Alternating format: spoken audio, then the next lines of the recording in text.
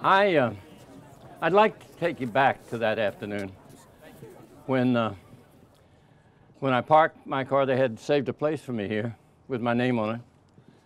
I walked up these steps, official of the federal government, the administration of Jack Kennedy, to meet with the governor of Alabama in this historic Capitol. I remember coming up that stairway. I don't believe that the American flag was up there. The Confederate battle flag was up there. A trooper met me at the door, took me into the governor, and as you imagine, it was a hostile meeting. He had his cabinet, most of them around this table, and I sat down, and he had supported John Kennedy in 1960. Kennedy had carried 5 southern states, this one included. And he pounded the table and told me how frustrated and disappointed and angry he was at the president for inflicting the Freedom Riders on Alabama. I won't bore you with all the details, but there came a moment after what was really an extended lecture in which I said, let's make this Mississippi's problem. And he said, we can't. They don't want to be protected. They're looking for trouble. They're rebels, they're going to get it. And I then said, Governor, if you can't protect them, then marshals or troops will have to. And then he said, if federal troops or federal marshals set foot on soil in Alabama, blood will run the streets. It was the first opening I had. And I said, Governor, that happened last Sunday in Anniston. Blood ran in the streets. We can't have it again. Please. We hammered out a statement to release to the press. Then there was a strange moment. I said, I need to call the Attorney General and tell him.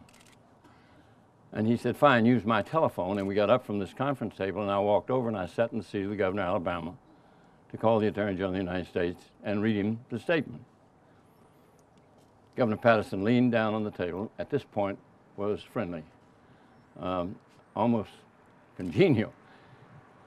But each could hear the other speaking. And I read the statement to Bob, and the Attorney General said, does he mean it? He said, tell Bobby, yes, I mean it. And I said, Governor, would you like to talk to him? He said, no, I can hear him, you talk to him.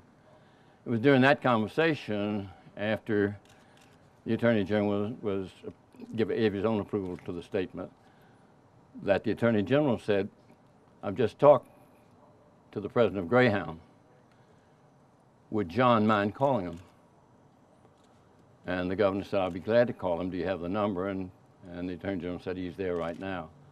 And at that point, I got up and stood at the other side of the desk. And the governor sat down and called President of Greyhound to reassure him that never again,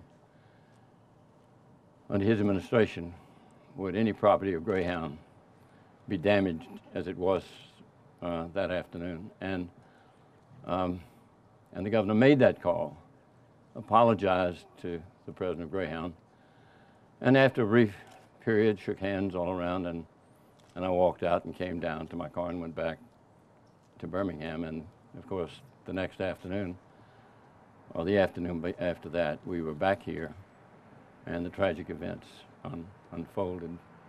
I've been back once since then to do a documentary, went back in the office, and it's not much dissimilar from the way it was set out in that day. I'm sure if John Patterson were here, his version of our conversation might be different. Although I recently was asked to comment on a documentary that's being done on him, and the documentarian said my version of it came very close to his own. I mean, I think all of us could look back on that time and blame the governor, blame Commissioner Sullivan, blame the Birmingham and Montgomery police for all the abuses. I'm so glad we all survived and that we all lived to come to this place. And it just reminds us that, in the words of the anthem, we shall overcome someday. Thank you all very much.